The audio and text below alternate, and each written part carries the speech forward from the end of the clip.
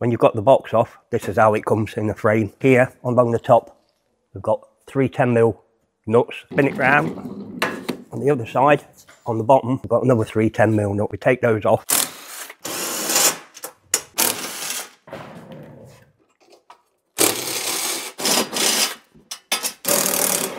Once they're off, the top lifts off. You should have, when you open it up, the box. We'll open that up in a minute. That's got all your bits. Back wheels are on, but the tyres are flat, so they want pumping up. And at the back, you can see here, there's 2 clamps that hold the quad down. So same again, 10mm.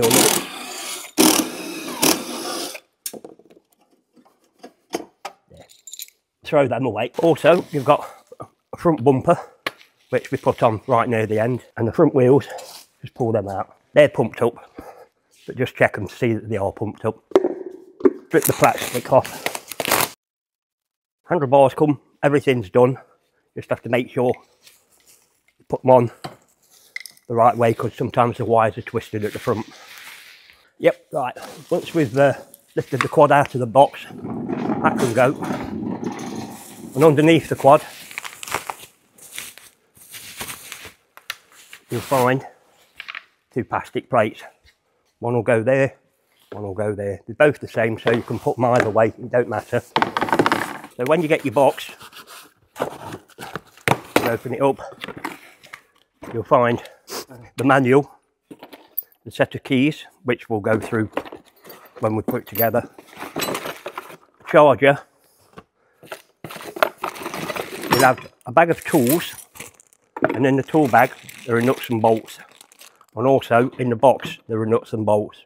So what we usually do is keep those bolts separate from these, because they do the black. First job we do, lift the seat out. It's got a hook on the front of the seat. You hook under the front of the petrol tank and then push it in. That's the seat done. I always start at the back, which is pump the tyres up. Yeah, 20 psi. 20 psi.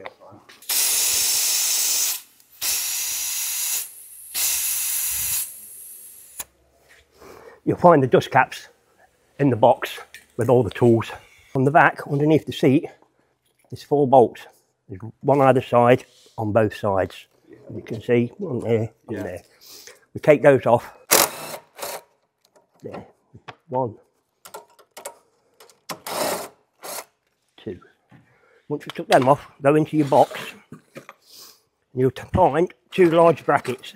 Now the brackets have got a bend on them, so you have to make sure you put them on the right way. So if you're looking at the back of the bike, that bends to the left on the right hand side, one on the right, left bends to the right. They fit on underneath.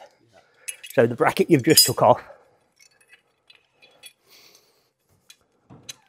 you put that behind and into the bracket and then screw it back into place.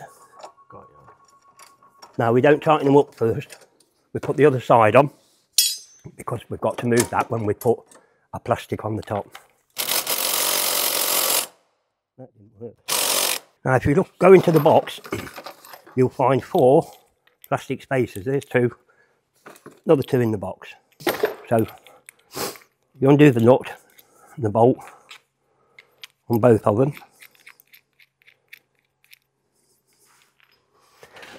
Now underneath, they slot onto the tops. There, like that. Turn it over.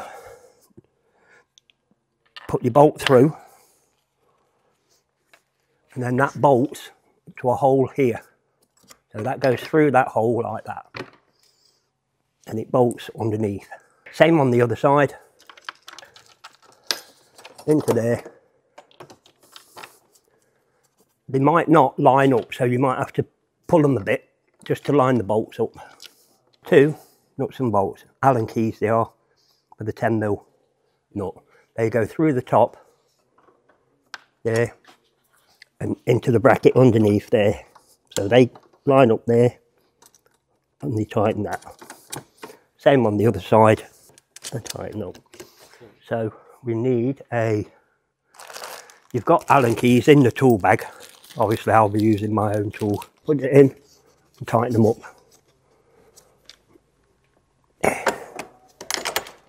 And once you've tightened those, the bolts underneath that you put on earlier are loose, you tighten them up. So you just nip them bolts tight on both sides.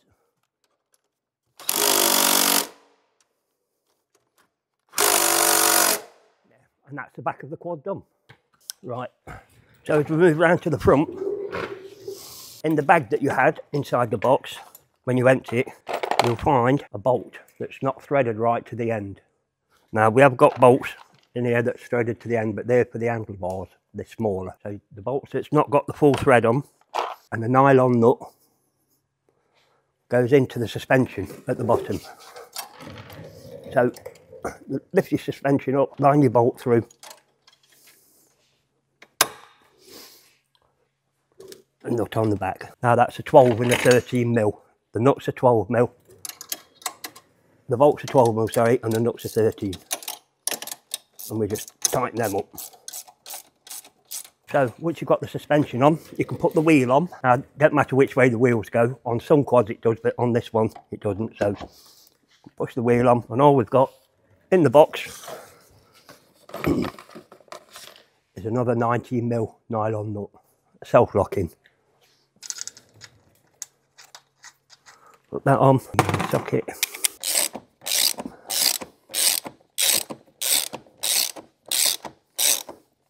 Tighten it up.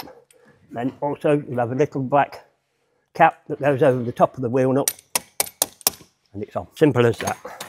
The next bit on the quad is the front brake. So the front brake is inside, so you need to pull it from the back behind the suspension to the front, and all it does goes onto the disc, and then you line the two holes up just here, and in your bag you've got some short Allen keys bolts through the hole.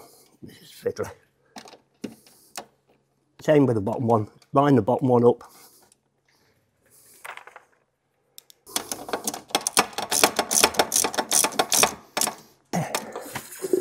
That's one brake.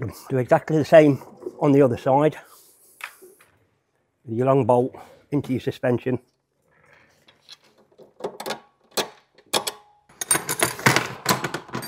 And your 12 and 13mm spanner.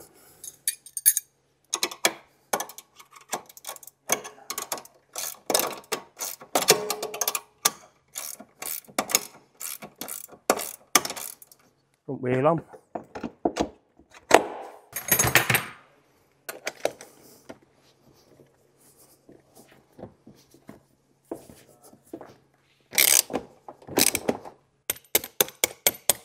Then you've got left side suspension, brake.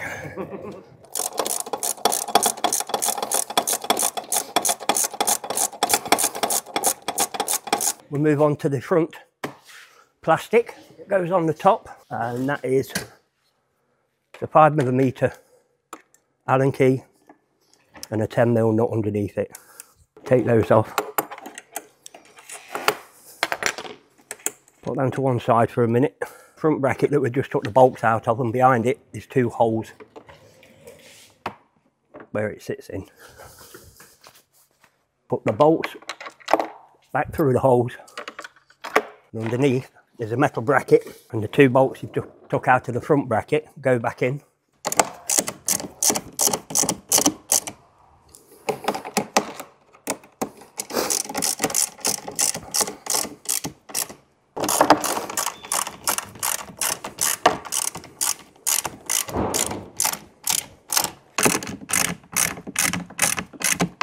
Right, after that we'll move on to the front bumper. The front of the quad is 4 bolts, 2 at the top, 2 at the bottom. We need to take those out. At the top you've got 2 holes, at the bottom 2 holes. The large bolts go through the bumper and into the 2 holes at the top.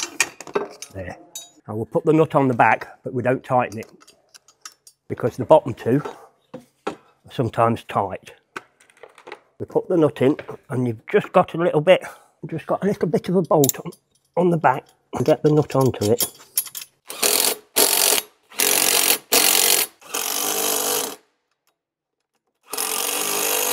Also in the box, you'll have 2 plastic grommets, and they fit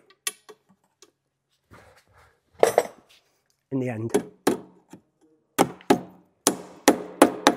Also in the box, you'll have a fuse or 2 fuses, as you can see here. Come round to the side of the front wheel on the left, you'll see a red plastic box. That's where you insert the fuse. It'll snap at you when you first do it, but don't jump. There you go. Push the lid down. That's it. Also in there, the key that was in the box earlier. If you look underneath again, that's the speed module. So you've got low, high, medium. Twist it to whichever setting that you want. Then you can take the key out. Simple on this. The handlebars just sit on the frame at the top. You've got a clamp with 4 bolts. And they just sit over the handlebars and bolt down to the clamp. There we are. Again, these are 10mm bolts. So if you can find a 10mm socket, we just tighten them up. Make sure the handlebars are right, and then you can tighten it, hold them in place. Put all 4 bolts in so they're just tightening up. Otherwise, if you tighten one down, you won't get the other side in because it will tilt.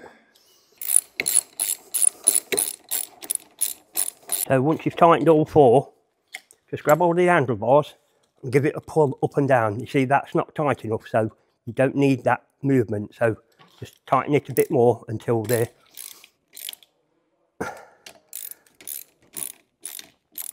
there. That's better. Right, also, your brakes will be loose, they move, both sides. So set them how you want them, then get your 5mm Allen key, not too tight, just have to nip them so they don't move. Throttle the blip, you see that throttle, it's sticking because it's been pushed on too far. So you'll have a little Allen key in your tool set. Underneath the throttle, there's a little hole, an Allen key in it. Just undo it, pull the throttle out just a touch, not a lot, tighten it back up. There you go, and that's free. You have a set of keys that's tie wrapped. So snip them off, put them in. When you turn it, your lights should come on. Make sure that the brake lights work, because if the brake lights don't work, it means the connection's not connected somewhere, and when you put the brake on, it automatically shuts the motor off. Now if the brake light don't come on, it won't shut the motor off and it will keep going. So that's one thing to check, safety wise. Apart from that, everything's done. Good to go. Right, so Russ has just finished building the MRF Mega Elite 48V quad bike. So I'm just going to go through inspection check on it. I've done a full nut and bolt check. So again, if you've got someone else in your house, I'll just do it. It's better to have 4 eyes looking over it than 2. So you've got all your nuts and bolts anywhere from your handlebar once it's done, all the way through to these footwells, to your battery holding case. Your rear wheels are already on, but just check them. Your holding ones, your motor, your brake calipers. Full nut and bolt check needs to be done. You need to check this in your manual as well, because if not, it'll void your warranty, especially if you're doing a self-assembly on it. If you're paying for the assembly, we'll have obviously already done it. A few other questions. We always ask, where's it charged? So under here, you've got, so always remember, as you sit on it, it's the right hand side on the keys. There's a little port there. Another couple of hints and tips for this quad in particular. If you ever have to push it for whatever reason, don't push it whilst it's in forward or reverse. It wears down your teeth on your sprocket. It's going to mean you're going to have to buy a new sprocket at some point quicker than you normally would if it's in off. You'll feel the difference. Hard to justify in a video. Another one, handbrakes on, which is pulled in and locked in. So if you switch it on, there's no there. You switch it off, obviously, oh sorry, put it in forward and it moves. As soon as that handbrake's on, it's a safety lock. It locks everything off, it won't go anywhere. So always make sure your handbrake's undone. In case you think it's not working, it could be something as simple as that. Back into off, quad off.